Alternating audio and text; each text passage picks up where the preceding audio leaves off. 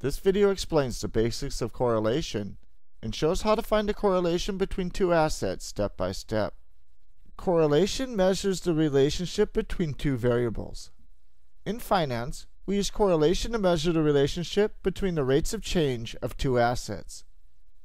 If the two assets are positively correlated, it means that when one asset increases in value, the other asset tends to increase in value.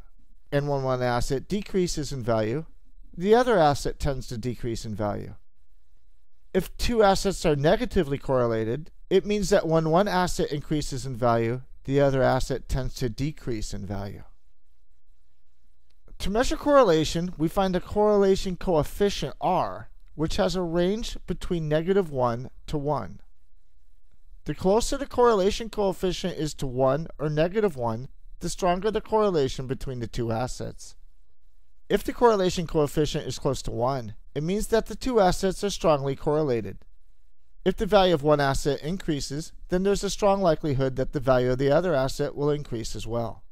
If the correlation coefficient is close to -1, it means that the two assets have a strong negative correlation. If the value of one asset increases, then there's a strong likelihood that the value of the other asset will decrease. If the correlation coefficient is close to 0, then the two assets have little or no correlation at all. To find the correlation of two assets, we can use the correlation function built into Excel. Let's download the closing price of two assets, find the periodic daily returns of those assets, use the correlation function to find the correlation coefficient, and graph a scatter plot. For this example, I will use SLV and GLD, the silver and gold ETFs. The first step is to get the daily closing prices for each day. For a stock or ETF, we can download the daily closing prices from Yahoo Finance. On the Yahoo Finance page, type in a stock or ETF ticker symbol and hit enter. For this example, I am entering SLV, the silver ETF. After the information for the stock or ETF loads, click on the link titled Historical Prices in the left-hand column. When the Historical Prices page loads, select the appropriate dates to cover the range that is needed. Common selections are 1 year's worth of data, or all of the data over the life of the asset. Make sure that the daily time frame on the top of the page is selected.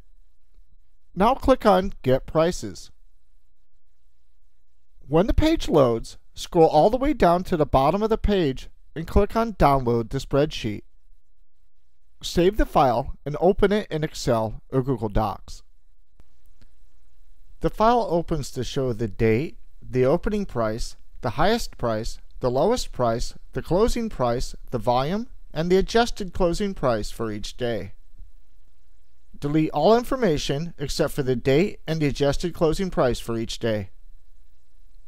Here is SLV's adjusted closing price for each day. To find the periodic daily return, click on the cell to the right of the first adjusted closing price. Type in equals LN and the open parentheses symbol. Click on the adjusted closing price, enter a slash for divide, click on the previous day's adjusted closing price, add the close parentheses symbol, and hit enter. This gives you the periodic daily return for that day. Now click on the bottom right corner of the cell and drag down. This will cause Excel or Google Docs to calculate out all the periodic daily returns for all of the previous days.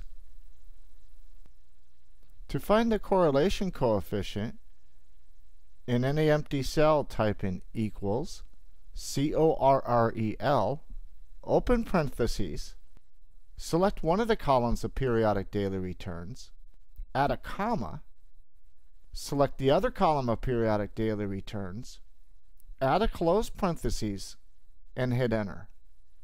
This gives you the correlation coefficient R. When finding the correlation coefficient of two assets, it is helpful to graph a scatter plot. To do this, select the column of periodic daily returns of one of the assets. Click on Insert, Scatter, and select the first option. This shows a scatter plot of one of the assets. On the graph, right-click and click on Select Data.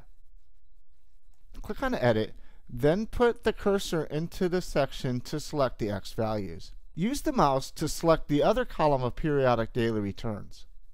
Click on OK. This graphs a scatter plot of the data points of the periodic daily returns of one asset as the x values, and the corresponding periodic daily returns of the other asset as the y values. A positive correlation graph will show an overall trend that is increasing from left to right. A negative correlation graph will show an overall trend that is decreasing from left to right, like this example of another correlation graph here.